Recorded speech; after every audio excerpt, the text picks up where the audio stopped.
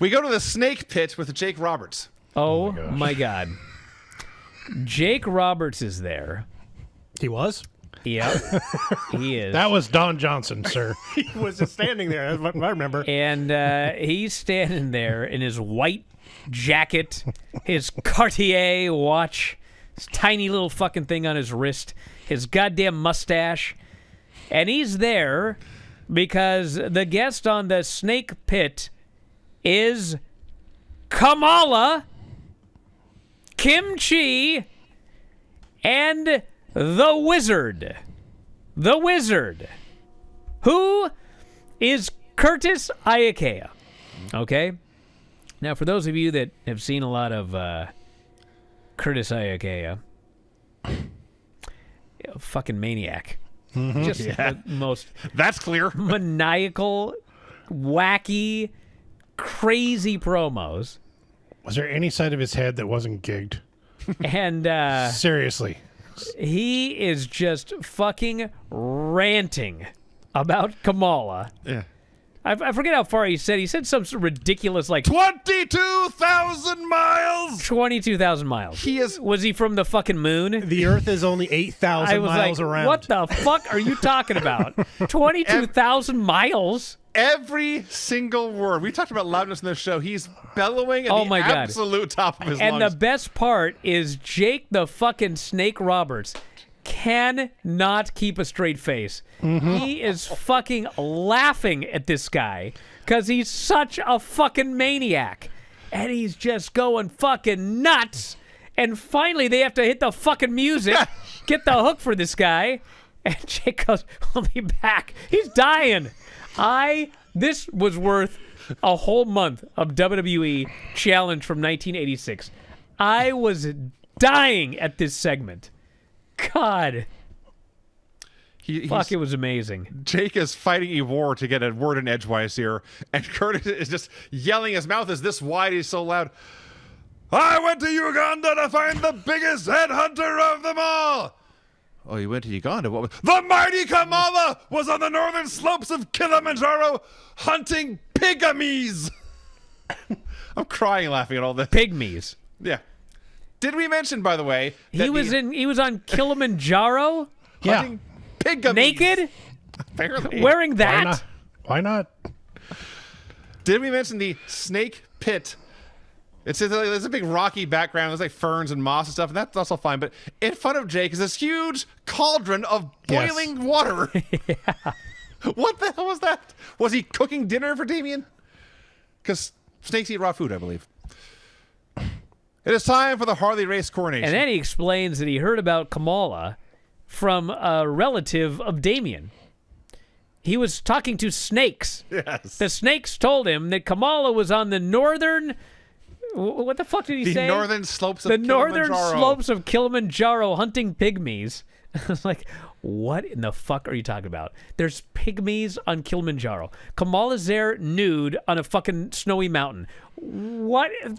48,000 fucking miles away. What the fuck was this promo? It's awesome. It's what's missing in wrestling nowadays. Yes! Is what it was. That is true. We need more madmen, more lunatics. Oh, this raving guy lunatics. was a lunatic. Yes. When you crack Jake Roberts repeatedly, not just once. The cocaine in the 80s must have been awesome. That's what I hear. That's what I hear. The Harley Race coronation. So they have all the B team heels in the ring. The Moondogs are out there. This Bunny was and the Stud. most nothing happening bullshit I ever saw.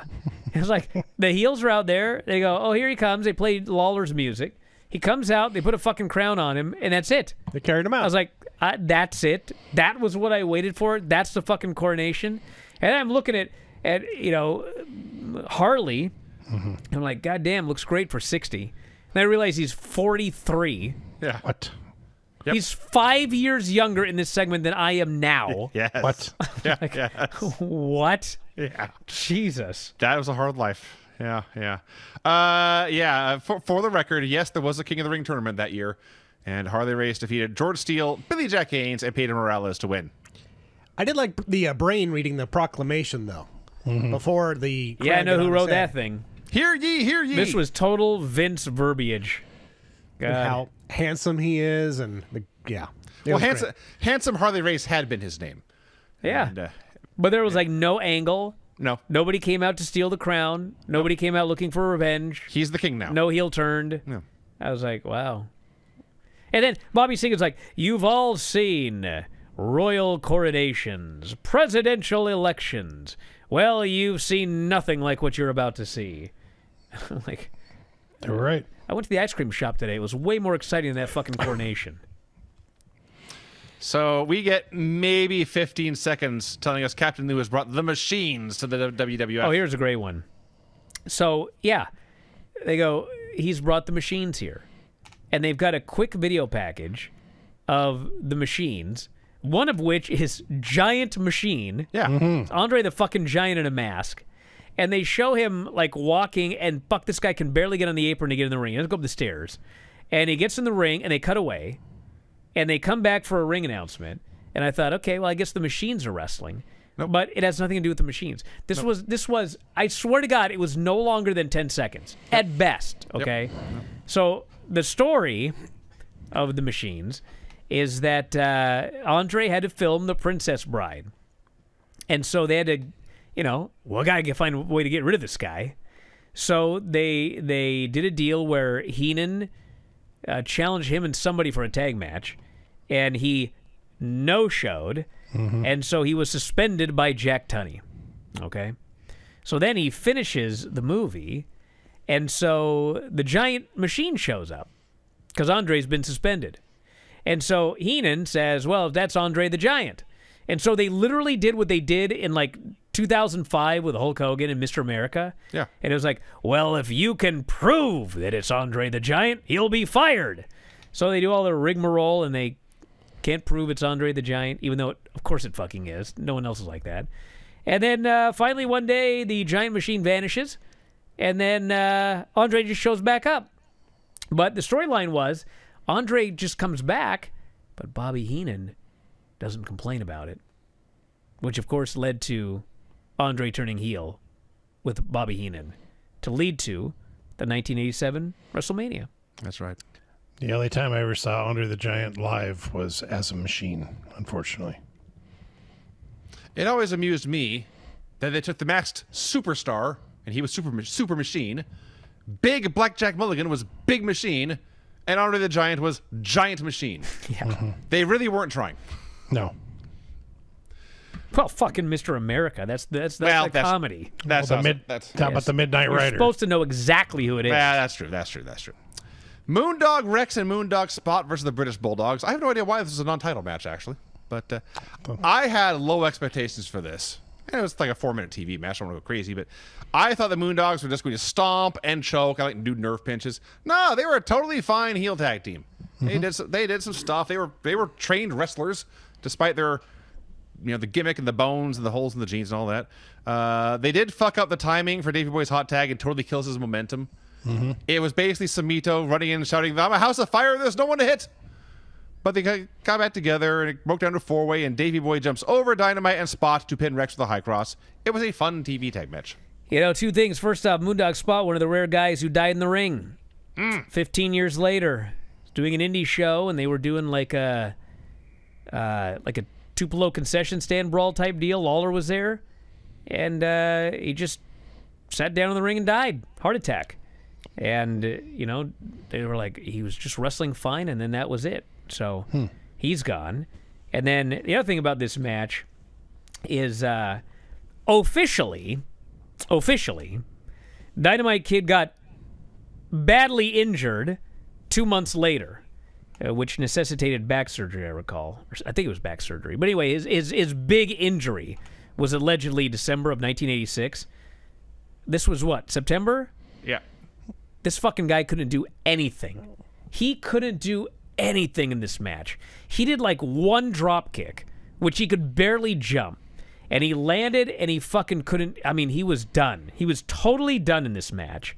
And I mean, that might have been the official straw that broke the camel's back in December.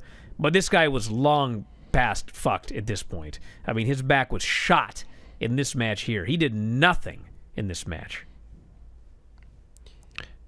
We were talking earlier about Nick Wayne's mom watching those Buddy Wayne match with Steamboat. Steamboat, and then you guys were watching Buddy Wayne matches.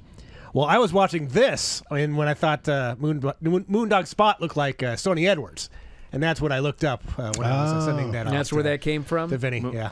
Moondog Spot was significantly better than Stoney Edwards. No, I meant looked like it. Yeah. I mean, I would like him, I guess.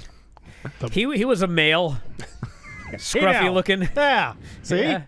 He was the after picture to Stoney Edwards before. I mean, I haven't seen that guy in 24 years. You know what? I haven't either, and it's vividly... I think it's because we put that in the house show. No, it was a tour of F4W headquarters. Yes. So yes. I've seen on You've seen Stoney 7,000 times. Yeah, Twitch, because they played during the commercials. So I've seen me making fun of that match over and over again. And you dump the popcorn on my head. Yeah.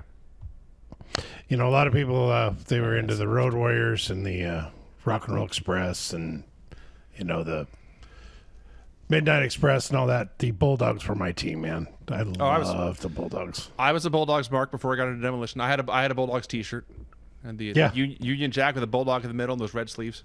The baseball jersey. There was maybe a rugby shirt. It had like weird mid-length sleeves, like a red and yellow, which actually drove me completely insane. Like, make these longer or shorter. Just pick one. That reminds me, by the way, that tour of F4W headquarters. I was living in a one-bedroom apartment, and we went to a giant house. That was going to be the alleged headquarters. Yeah, that was your my parents' house. Yeah, it was your parents' house. Yeah, and actually, it was multiple houses because some of it we filmed in my one-bedroom apartment. Some of them, I just like the outside of the house was just some rando's house. We drove up in front of it and then filmed the car rolling back down the hill. I have forgotten that. And then the inside of the house was your parents' house. Yes. And also my one-bedroom apartment. So, yeah. Okay. That's when I had my purple Kia. What a fucking mistake that was. Thank you for watching. Make sure you subscribe to the channel and click that notify button, and you'll never miss a video again.